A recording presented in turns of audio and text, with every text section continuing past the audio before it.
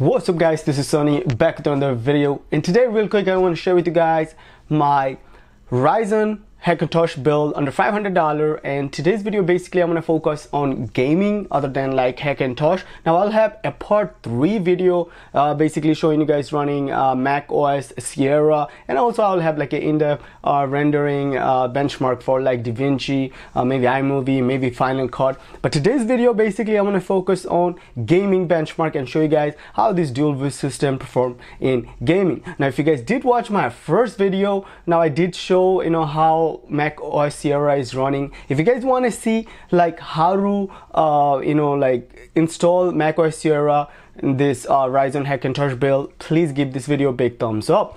Now real quick guys, I'm gonna go through the parts real quick. I'll also leave the parts list in the video description. Actually I will leave like 2 links for the parts. So one, my parts list, and the second one will be a budget parts list. So the motherboard I went with Viostar X370 GTN ITX M4 motherboard. Now if you do use this motherboard with Ryzen 2200g, you definitely have to update the BIOS to the latest BIOS. Without updating the BIOS, you can use this Viostar X370 GTN motherboard. And the CPU I went with, of course, AMD Ryzen 2200g. It's a great CPU for gamer, and also if you want to build like a budget Hackintosh. Now if you're planning on using the built-in graphics at this very moment, you can. So that's the reason my first video I had a RX 580. Now I'm having some problem with my RX 580. One of the fan is not working. I'm using my reference GTX 1063GB graphics card running flawlessly. The RAMs I went with Corsair Vengeance LPX 3000 MHz RAMs, and XMP profile set to 3000 MHz. And the power supply, we have a Antec 650 watt power supply. Now I don't recommend you guys to pick up this power supply. Actually you can find this power supply. This power supply is really old. I would recommend you guys pick up a EVGA 450 watt power supply from maybe Newegg for around $30 to $35. Now I have 2 drives in this system. For gaming, I'm using a regular mechanical drive.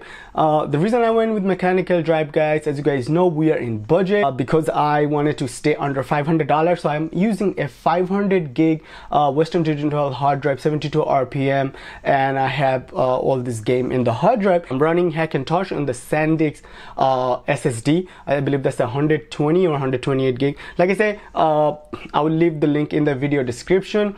And that should be it, guys. The case, you guys can pick up any type of case. The case I'm using is one of the old Corsair case. If you guys want the link for this case, I'll leave also a link in the video description. But the thing is, I would recommend you guys go with maybe NZXT S340 case or some other cheap case, because this case is really old. Only reason I'm using most of these parts here because I had all these parts laying around. Also, I'm not using the stock Ryzen 3 2200G cooler, because the cooler doesn't fit properly because of those 2 RAM stick, just because this motherboard is a ITX motherboard. That's the reason I'm using an older cooler from AMD A3, I believe 50 CPU. So but temperature is pretty good. Later on maybe I'll get a different cooler, maybe Kyrix M9i.